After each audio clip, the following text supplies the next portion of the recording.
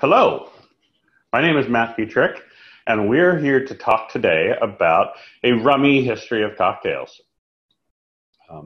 Tell you a little bit about myself and how it is that I'm here talking at the American Distillers Institute conference. It's kind of an interesting path. I started as a software engineer about 30 years ago, and somewhere along the way fell in love with tiki cocktails. And from tiki cocktails and starting to write about them, I got very much into rum. Started learning about the history of rum and different styles of rum, and utterly fell in love with the topic. And so, my blog, which was originally more about cocktails, has sort of become, an all rum all the time kind of publication. Besides my blog, Cocktail Wonk, I also write for other publications, including Punch, Bevy, Distiller. I'm also, I know there's a lot of bourbon lovers in the ADI. I also am the vintage columnist for Bourbon Plus. The history bug has taken over, and so I do a lot of digging in the archives, both for rum and for history. And in 2019, my wife and I quit our jobs to go pursue our dreams. And for me, that was to work full time, studying cocktails, spirits, writing about them, consulting with them, and so on and so forth. And our first big project was to write a book called Minimalist Tiki there. It's available at minimalisttiki.com. Big giant book. We'll have links again at the end. But this was sort of our first stab at really diving into tiki drinks, deconstructing tiki drinks and making them accessible to people. And naturally, there's a prehistory of tiki, and so I've learned all about that. And in this session, we're going to take a sort of a spirited walk through several hundred years of rum and cocktails. Okay, so before we start that, we're just going to do a very quick overview of rum history, just to set some context here, put things in a time frame. What we call rum has been known by many names over the year and up to the current day. The big three, ron, rum, those are all really just what we would call rum in different languages. So ron is rum in Spanish, and rum with an H is rum in French. Rum is English in the R-U-M, but then you also see rum from other territories besides the Caribbean. Cachaça is a Brazilian cane spirit.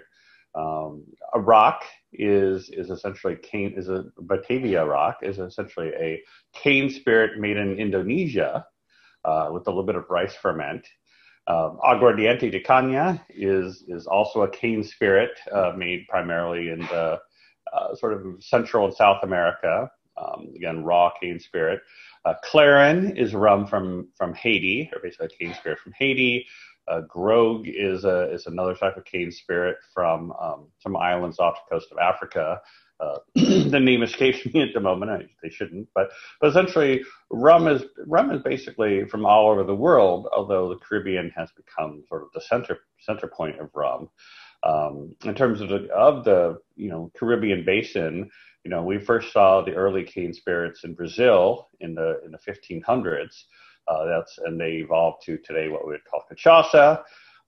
The Caribbean rum is now believed to have started around 1640 when some of the Dutch who were fleeing from Brazil, and basically there were the Portuguese and the Dutch, were coexisting in Brazil and fighting it out, and the Dutch, for whatever reason, fled Brazil, went to one of the nearest islands, which happened to be Barbados, around 1635, 1640, brought their knowledge of distillation techniques and things like that. And so Caribbean rum is now considered to be around 1630, 1640.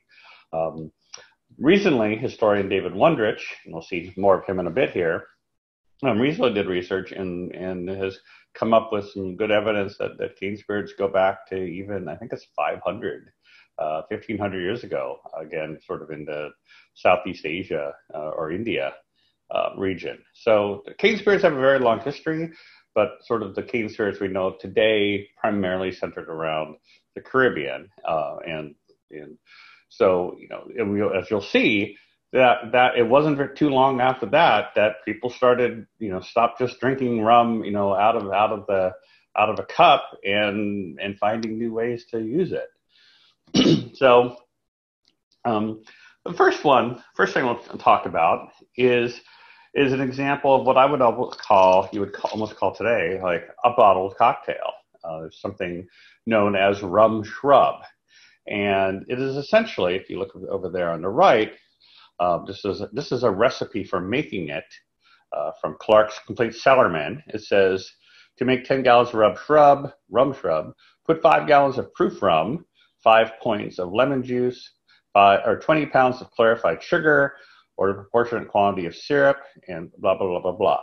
The idea there is what are they doing? Is they're taking rum and they're adding something sour, lemon juice, and something sweet, which is the sugar, and they're basically making effectively a cocktail. It's the basis of many cocktails is sweet, sour, base spirit. And so we have evidence of essentially what they would call shrubs then, back to the early 1700s. Over on the left there, you'll see a British advertisement from the Stamford Mercury, 1739. And you'll see to be sold at their cellar in the marketplace, right old Jamaican rum. Jamaican rum was already a hit by then. True cognac brandy. They spelled it differently there, at least in England. And then fine orange shrub.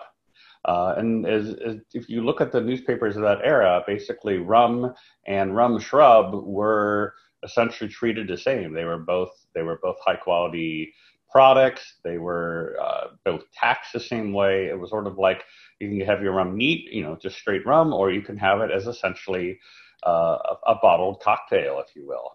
and the shrub tradition continues today.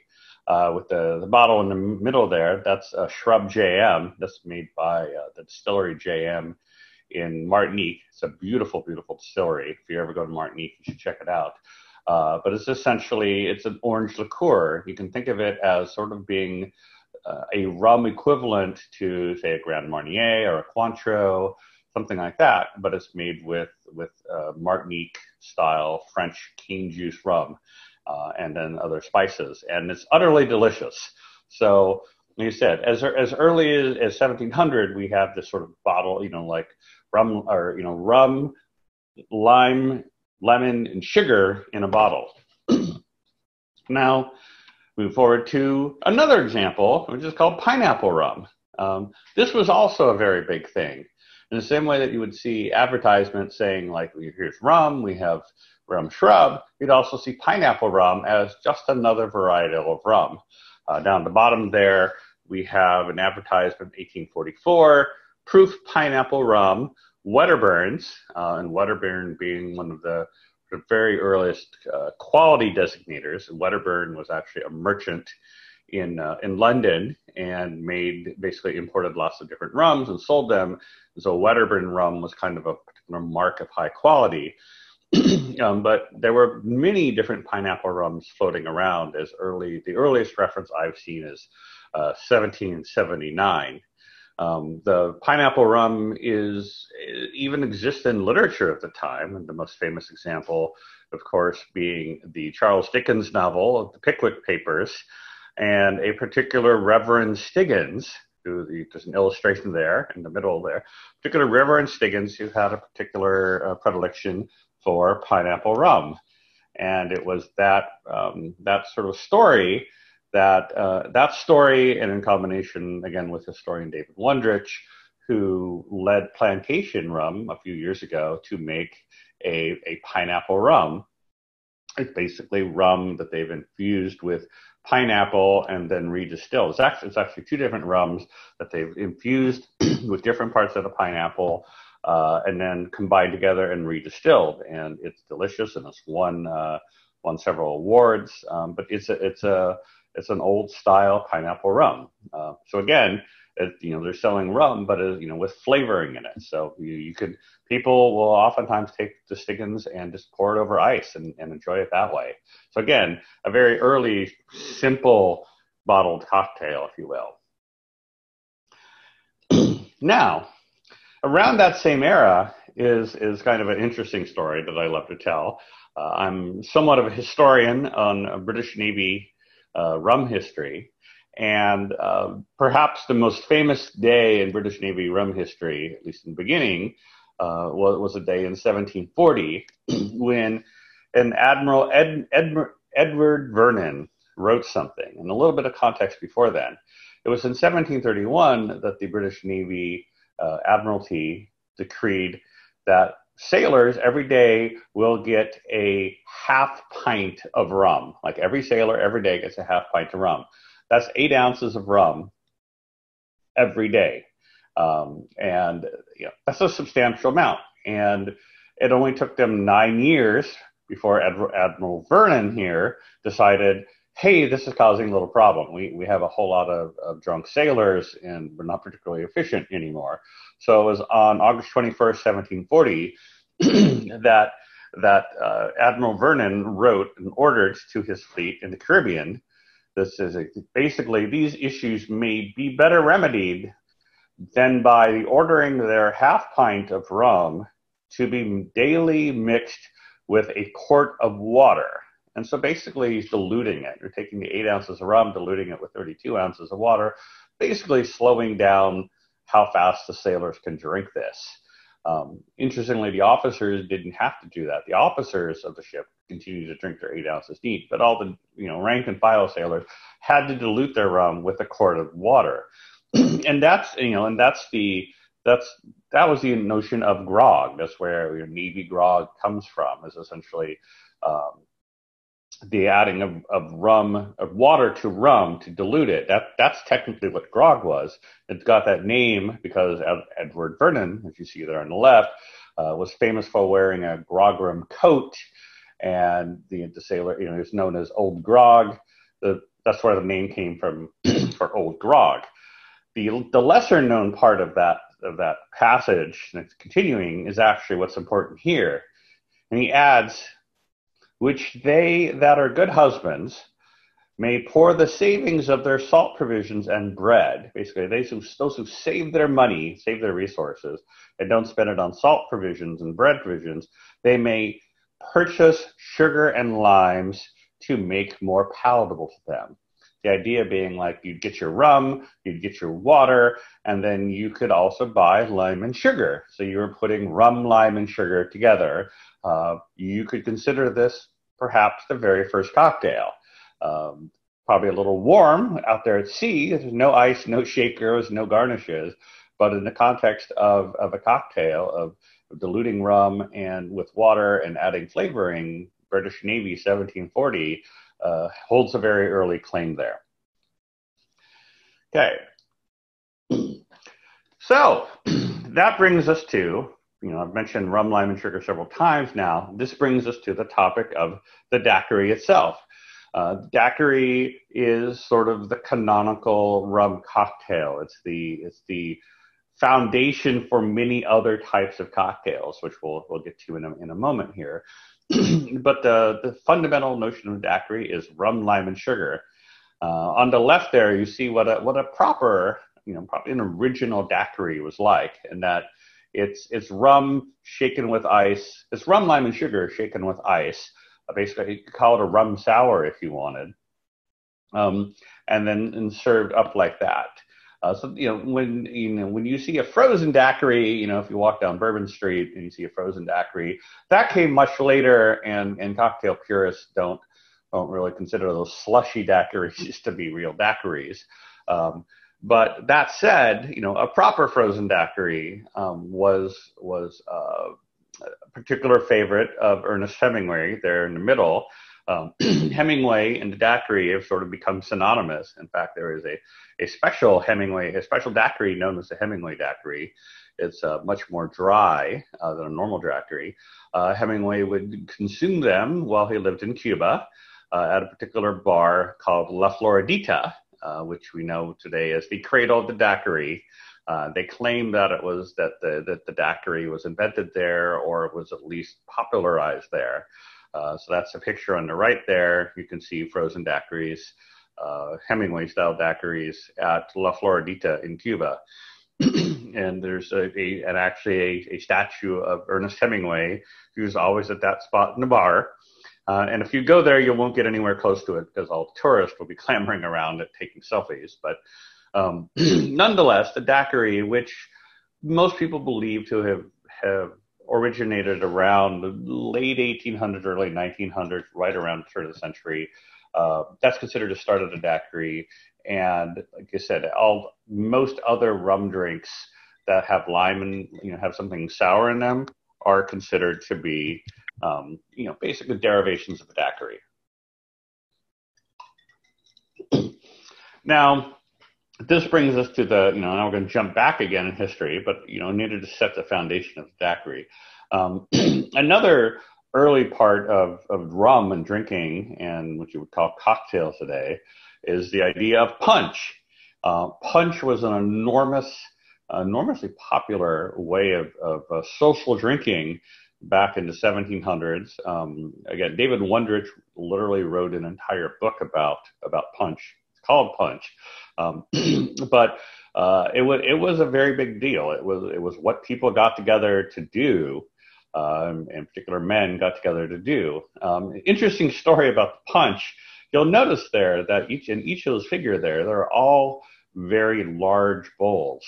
And supposedly, as the story goes, is that a group of people got together, they'd make a punch, and then nobody could leave until until the bowl was finished. So like you were in it for the long haul. You were it was going to be a binge punch drinking session for several hours.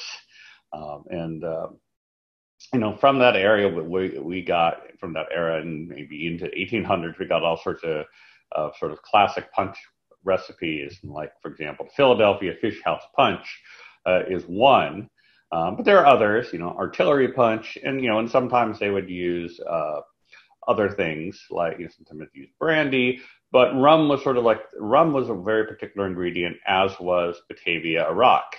Which is as I mentioned a moment or two ago, Batavia Iraq is essentially a cane spirit made in Indonesia with a little bit of red rice to help as the ferment starter. So Batavia Iraq still made today. You can still buy it today. And you can kind of consider it to be a really kind of a funky rum, almost in the style of a Jamaican rum. It's quite delicious. If you love the sort of like highly flavorful rums, Batavia Iraq is something else to check out when you get a chance. So punch, again, a very early 1700s on forward, didn't really die out as a social thing until I think late 1800s or so. So punch. So now that brings us to another, perhaps the most famous punch of all time, which is Planter's Punch. And Planter's Punch is based upon a sort of an old school Barbadian nursery rhyme, which all tiki lovers and all rum cocktail lovers can recite off the top of their head. And it goes: 1 of sour, 2 of sweet, 3 of strong, 4 of weak. Over there on the right, you can see it written out. And they've helpfully have told you what they mean. So sour being the lime juice, lime or lemon juice are usually your 2 sours. Sweet is usually your sugar. Strong is your spirit, again, typically rum. And then weak is water, ice, anything to dilute it. So if you think of those ingredients, you essentially have what a daiquiri is. You have something sour, something sweet, so those two balance them out. And you add something strong, you add a spirit to it, because you're there to have a good time with the spirit, and then you dilute it so that you're not instantly hammered. But that notion of Planter's Punch sort of took off in I think it's the late 1800s, early 1900s. It was a really big thing. In fact, rum brands like Myers would say like they are the Planters Punch rum. Those are like effectively implying they were the official rum of Planters Punch.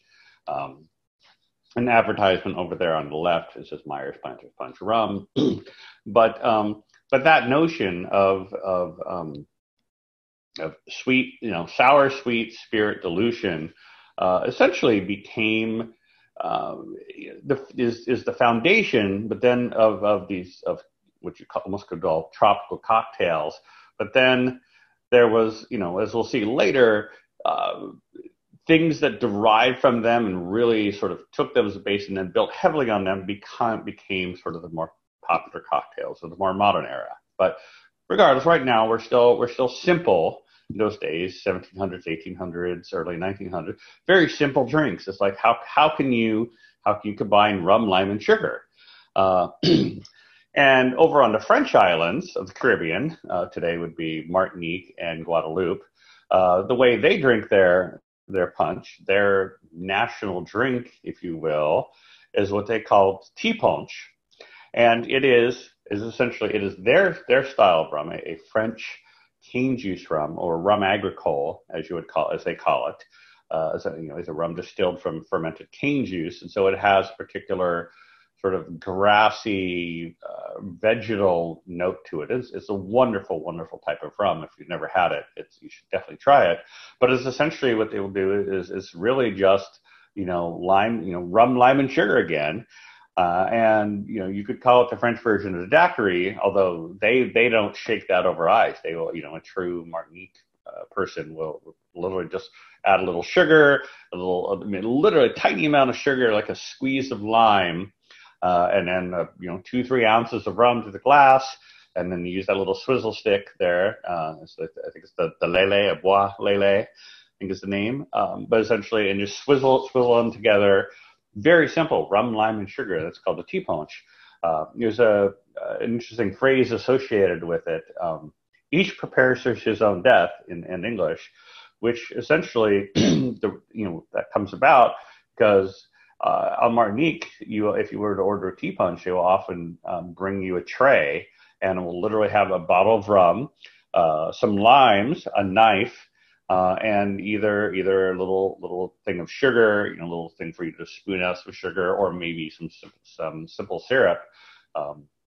There are arguments over what's better, sugar or simple syrup, but the idea is best what you like. You know how sweet you want it. You know how much lime juice you want. And the rum there is so inexpensive. I mean, it is to this day. It's still very inexpensive. That literally, it's like they don't really care if you pour 2 ounces or 4 ounces. If you pour 4 ounces, you're going to get hammered, and not drink much more. So it's essentially a tradition, and you prepare the tea punch the way you do it, and so it's a fun little exercise, an activity for somebody who's never seen that before. So tea punch is a sort of like a kind of a daiquiri without a chilling or whatever, but again, rum, lime, and sugar. The whole idea of rum, lime, and sugar follows through. Now we're getting into the late 1800s, early 1900s. You see the evolutions of drinks like the mojito and the caipirinha. And they're different drinks. I'm not trying to say they're the same, but they share a certain amount of in common.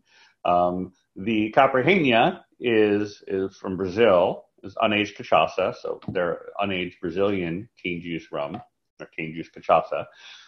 Lime, sugar, mint, and the idea is that you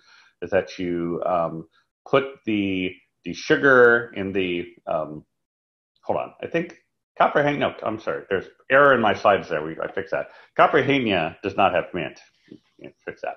Yes. But basically, caipirinha is unaged cachaça, lime, sugar. Forget the mint. But the mojito, but served over ice. Mojito is the same basic idea. Is this, but instead of using a cane juice rum, you use a light rum. Mojitos being believed to have been originated in Cuba, you would use a very light Cuban-style rum. Again, lime, sugar. What you would do with mojito is that you would muddle mint. You would basically put the lime You would cut the lime and put the mint in, basically muddle them together, sort of extract some of the lime juice, extract some of the mintiness from it, put the rum in, and then basically add ice and then soda water. So it's essentially, you can think of it as a daiquiri, is a lime accented daiquiri with a little soda water to sort of make it a little more lighter than a daiquiri. Caipirinha is kind of the same idea. There's no mint, and you use a cane juice, unaged cachaça. But those became very popular sort of vacation drinks for people, going down to the Caribbean and South America. And very, very simple sort of highball style drinks. So now we're sort of entering early mid 1900s, and we get to U.S. Prohibition. This is where things sort of really take off for rum. Prohibition started in 1920, ended 1933. I think it was December 5th, 1933. But there was a period for 13 years of essentially no alcohol in the U.S. You know all of this. I don't have to explain Prohibition in terribly much detail. But, naturally not all Americans agreed with it, and they were going to get their alcohol in any way possible. Of course, there was medicinal whiskey, which, if you get your doctor to write a prescription, they might get you whiskey. But, the distilleries still weren't making quite that much whiskey. They were most of them were shut down. Meanwhile, off in the Caribbean islands were happily making rum and supplying it to whoever wanted to buy it. And so that's where we got what we would call the rum runners of that era. And you would see people like a certain William McCoy, who basically got very good at essentially buying Caribbean rum and bringing it basically to just outside of the U.S. Territorial waters, bringing it there, and then basically using small boats to bring it into the country. So Caribbean rum became a substantial source of alcoholic spirits coming into the country during Prohibition era. And if you didn't want to buy illegal rum and you could afford to fly down to the Caribbean, you could, of course, drink while you were down there. And you'll see over there on the left, that's a Bacardi ad from that era, basically like tempting Americans, like, come to Cuba. We've got rum, we've got daiquiris, we've got mojitos, and that was sort of the real rise of Bacardi as a rum brand, basically saying, like, come to Cuba, the rum flows here. It's not, it's this very nice, light, drinkable rum. It's not super heavy and onerous, like maybe the old English style rums. But that Prohibition, Bacardi, and Cuba, sort of hand in hand formed a sort of the juggernaut that they became and still are today. Going back to Bill McCoy there, I forgot to add this. But yeah, so Bill got to be very good at it. He was famous for not cutting his rum, for not adulterating them with other spirits, not watering them down. And so as the story goes, his rums gained higher credibility. People would want rums from Bill McCoy, and the phrase "the real McCoy," like this rum is the real McCoy, came into vogue. And today we have a rum brand called the Real McCoy. It's Barbadian rum made at Foursquare Distillery in Barbados. It's an American company that partners with the Foursquare Distillery in Barbados to bring in a line of Barbadian rums called the Real McCoy. So that's sort of that's Prohibition from a high level, and but also. Once Prohibition ended, that's when things really got interesting for rum. So think about it's January 1st, 1934. Americans can finally drink again, and oh, by the way, they're kind of in the depths of a recession. People are poor. People may not be able to travel as much. They need an escape from everyday life. And I don't believe it's coincidental that the very first tiki bar or a tropical bar with elements of Polynesian escapism came about. It's highly unlikely it wouldn't have happened any other way. That essentially the end of Prohibition birthed what we know as tiki. They didn't actually call it tiki proper for a few more years, but if we look at it, for tiki historians like me, we see 1934, right after Prohibition ends, as the starting point of the tiki movement. There were two primary people who are associated with that early tiki movement, and they both, have their place in rum history.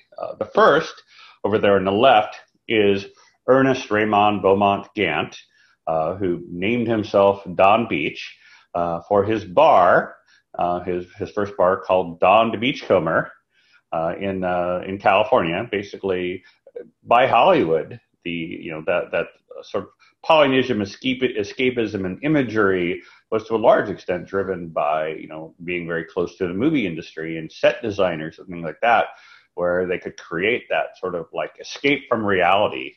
And so Don Beach opened his first, again, Polynesian tropical tiki bar in 1934, met with a lot of success, started opening more of them, and tiki became, over time, tiki became a very big cultural phenomenon. Another person is over on the right there, a gentleman named Victor Bergeron, who named himself Trader Vic. And I'm sure many of you have heard of the Trader Vic bar chain, a restaurant chain. It's believed that Bergeron was inspired by Don Beach, and they were sort of competitors, if you will. They were both created essentially restaurant tiki bar chains that that grew and grew and grew from the 1930s on. And at their peak, they were the peak in the early 1950s. Tiki was high culture, that you would get dressed up. If you look at this picture here in the middle, these are people at a tiki bar, and they're not wearing a tropical shirt like I am. This came much later. They would get dressed up. It was high fashion. People in suits. The wait staff would, of course, be wearing tropical attire, but people would, go get dressed up. It was fine dining. In fact, as the story goes, when the Queen of England, Elizabeth, came over for her first U.S. visit, the very first restaurant she ate at in America was, in fact, a tiki restaurant. So it was a pretty big deal. Okay.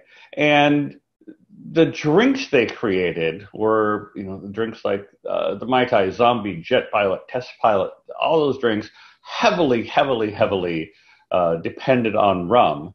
And part of that story is the fact that, they're starting bars, early 1930s. Rum is much more available than another spirit. Rum is inexpensive.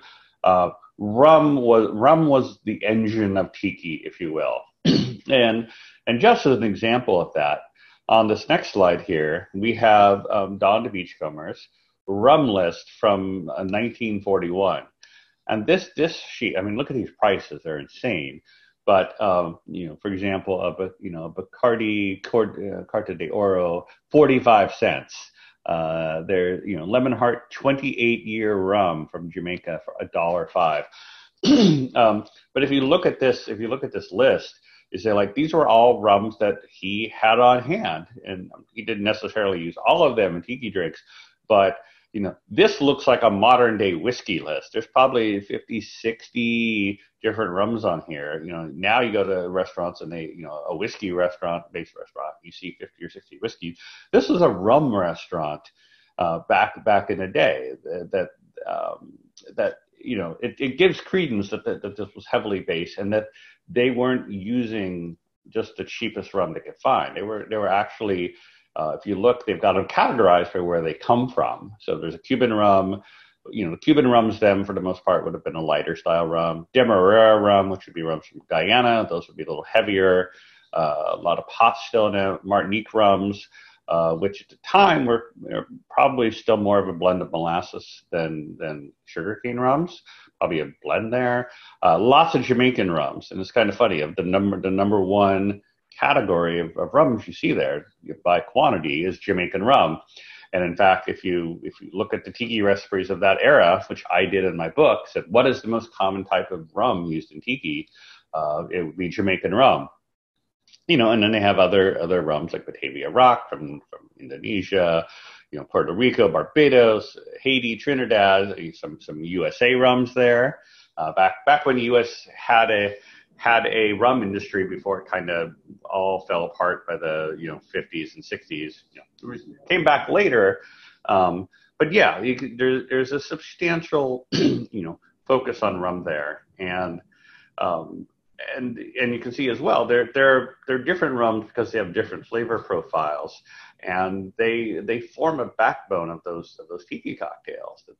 Each rum brings a different flavor, and there's a saying attributed to I think it's Don Beach, where it's just like what one rum can't do, three can. We haven't actually found that Don's actually saying there, but it's a great quote, and the idea is that you blend multiple rums together to create a flavor base that you then build the rest of these tiki cocktails, and these tiki cocktails are essentially fancy daiquiris that you have rum, you have lime, and then your sugar is exotic. It's like instead of just simple syrup, it might be passion fruit syrup, it might be pineapple syrup, it might be a French almond syrup. That is essentially the tiki is really that rum, lime, and sugar, that core trinity that you've then evolved in many different directions. You've used multiple different styles of rum. You've used different types of juices, different types of spices, different types of sweeteners.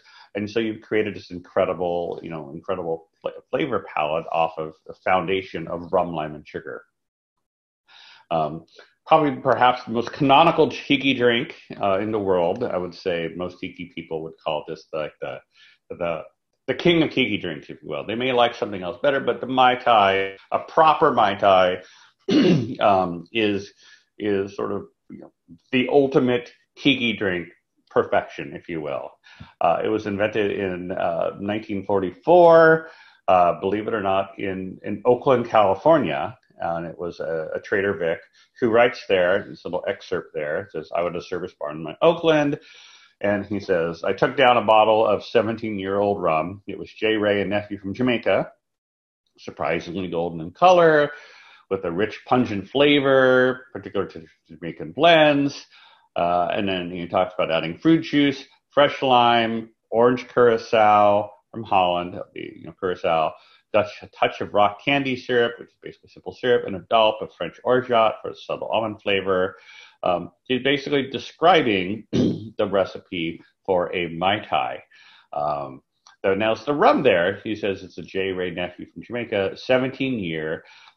Many of you know this, but for those who don't, that rum, because of its association with the Mai Tai, that rum, basically they literally ran the world out of, these tiki bars ran the world out of 17-year-old Ray and nephew rum. And then they switched to a 15-year-old Ray and nephew rum, and then it was all gone. So a bottle of that, there are like 5-6 bottles left in the world, supposedly. But a bottle of that now will cost you about $50,000 to $60,000 if somebody will sell it to you. And it's not because it's such a fantastic rum. It's that it's so canonically associated with this king of the tiki drinks that collectors will pay an incredible amount of money to have it. So that's the Mai Tai. And unfortunately, and actually, back up. You see, the Mai Tai, that recipe there is not incredibly sweet. It's actually pretty well balanced. There's an ounce of lime juice in there, and the amount of orgeat and curacao and simple syrup aren't so much. Every time I make a Mai Tai for somebody, they're like, "This is surprisingly well balanced. It's not as sweet as I thought it would be." And all the tea lovers, we know this. But it's unfortunate that that Mai Tai and the name has been bastardized over time. You'll notice in this recipe, there's no pineapple juice, there's no grenadine, there's no rum float. It's a very simple, elegant recipe. But unfortunately, that Mai Tai name has been bastardized around the world with, you go to a bar and it's like, it's got orange juice and pineapple juice and cherries and any hardcore tiki person is just going to say no. And, so we're trying to, slowly us tiki people are trying to rescue the Mai Tai's reputation and educate the world about like what a proper Mai Tai is and why it's so wonderful. And the last thing I'll add on this, the Jamaican rum is in the Mai Tai, as I like to say, as rye is to a Manhattan, as gin is to a Negroni, Jamaican rum is the soul of the Mai Tai. So it just, goes to show again, Jamaican rum is the most common canonical. It is the heart of rum and tiki. Okay. Around that same era, 1940s, we see another cocktail that many people have heard of, also known for its prodigious amounts of rum, known as the Hurricane. Hurricane was believed to have invented in Pat O'Brien's in New Orleans during World War II. I'm actually living in New Orleans right now, so I'm maybe 2 or 3 miles from Pat O'Brien's. As the story is told, during World War II, Scotch and bourbon and other spirits were in short supply, and so the liquor deal, the distributors would in order to move this abundance of rum they had on stock, they would basically say to a bar, if you want to buy a case of whiskey, you need to buy, I don't know, 20 cases, whatever the number was. But basically, you need to buy a whole bunch more rum if you want us to sell you that case of whiskey. And so the merchants really had no choice. They had this ton of rum on their hands. What do you do with it? Well, you invent a cocktail that has a ton of rum in it, and you make it popular, and you sell a lot of rum that way. So the Hurricane, you'll see variations of it. The sort of the canonical Hurricane rum recipe is really simple. It's rum, lemon juice, passion fruit syrup. Some people would call it a tiki drink. Us tiki purists are like, yeah, it's not really tiki. It looks and smells like tiki, but it's not. But that's sort of an esoteric argument for us tiki nerds. Regardless, the Hurricane is perhaps one of the other most famous rum cocktails. Another very famous cocktail that came about, based on rum, known and loved around the world, is Pina Colada, believed to have been invented by Ramon Monchito Marrero, somewhere in the mid to late 1950s at the Caribe Hilton in San Juan, Puerto Rico. Apparently the bar where he did it is no longer there. It's been renovated. It's gone now. But the Caribe Hilton is generally considered the birthplace of the Pina Colada. You will see references to Pina Coladas earlier, like in newspaper reports, but it's usually just like pineapple juice and coconut milk blended together. The Pina Colada, again, very, very simple recipe. It's really just rum, coconut cream, Coco Lopez. Some say that Pina Colada came from a competition. Like, hey, somebody basically created coconut cream and they needed a way to sell a lot of it. And so a drink that uses coconut cream was a way to do that. So rum, coconut cream, pineapple juice, and ice blended into a smoothie format. It's delicious. Most people would say it's not a tiki cocktail. It lacks that sour part. It's a very sweet cocktail and it's delicious and they go down very smoothly. But a lot of people say it's not really in tiki genre. Related, tropical, but not tiki. Some spiritual descendants of the Pina Colada. The painkiller being one. The painkiller is essentially think of it as a pina colada, but with orange juice as well as pineapple juice. And then per trademark, it's supposed to be Pusser's rum in a painkiller. And then, that's quite popular as well. And then in the modern era, we see people riffing on that pina colada, that base of a pina colada. There's a recipe in my book called the Angostura Colada by somebody named Zach Overman in Seattle, and that recipe is essentially, you can think of it as pina colada, but it also has an ounce and a half of Angostura bitters. So it brings an incredible amount of bitter that's balanced out by this very rich cream to create something that is incredibly interesting to drink. Some people love them, some people they don't like it. But the point is that pina colada base structure is jumping off point for a lot of other similar cocktails, based on rum, coconut cream, pineapple, and then other flavors coming into the mix. Okay, and now we get to so we sort of progressed from punch through punch in the 1700s, and then 1800s, and daiquiris and mojitos, and then the rise of tiki. In 1960s or so, tiki kind of fell off the map. It fell out of favor. There's some say that generation who was coming of age in the 60s would rather use drugs than drink alcohol. They didn't want to do what their parents were doing, which, their parents were flocking to tiki bars. But tiki fell out of favor. People started using, pre-made cocktail mixes, not following recipes. It almost disappeared off the radar. Like the bars closed.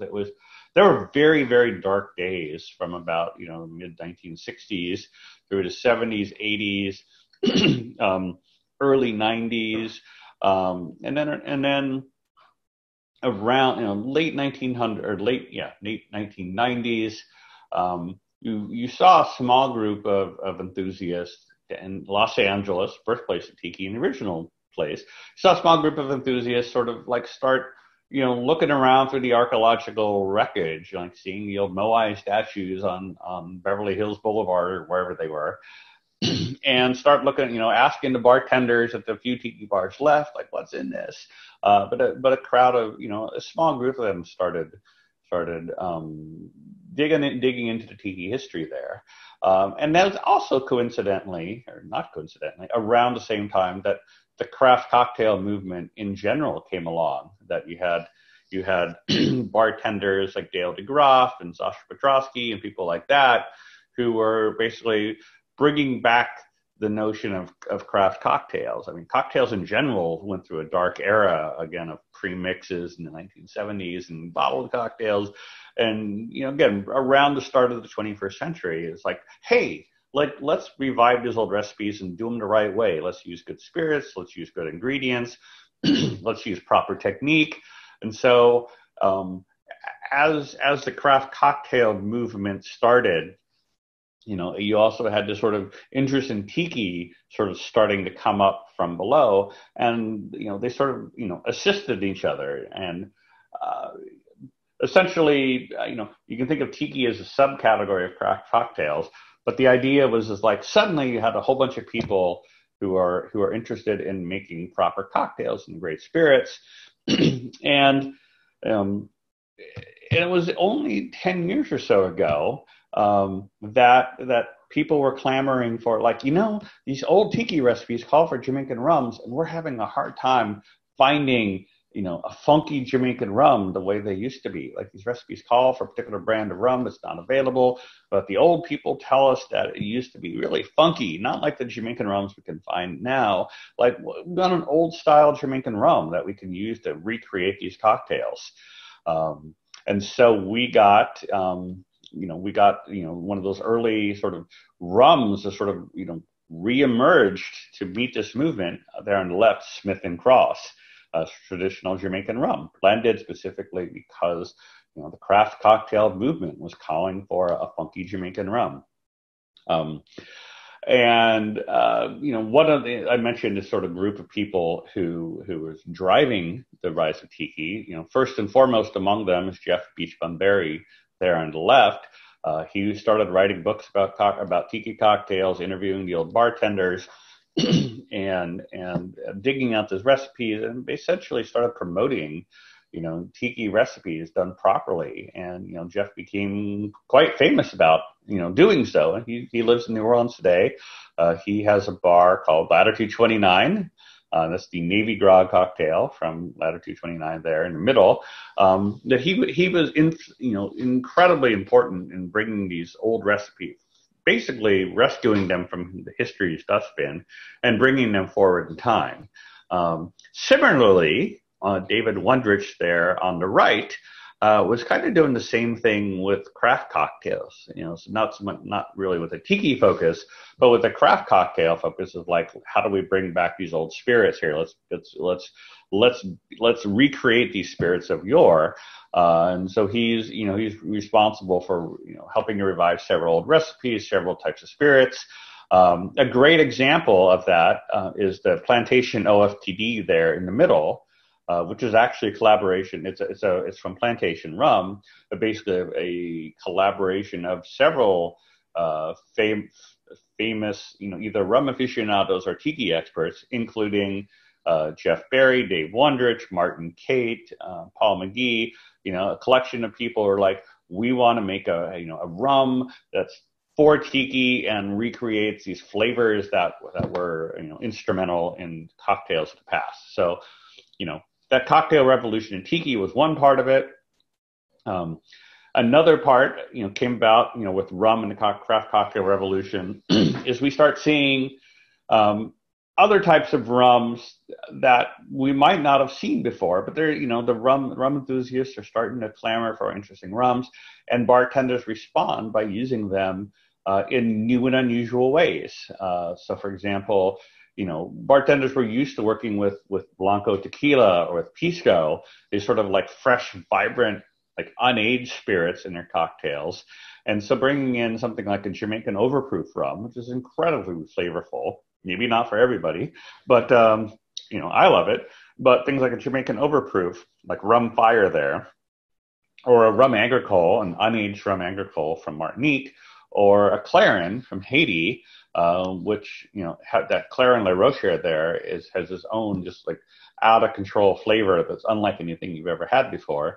But bartenders, in the craft cocktail movement were very much like, what new flavors can we bring into the mix? And certainly these new, they're not new rums, but newly available rums sort of grab their fancy. And so you start, if you look in craft cocktail menus, you'll see much more interesting, cane juice spirits in use than you would have even 10 years ago.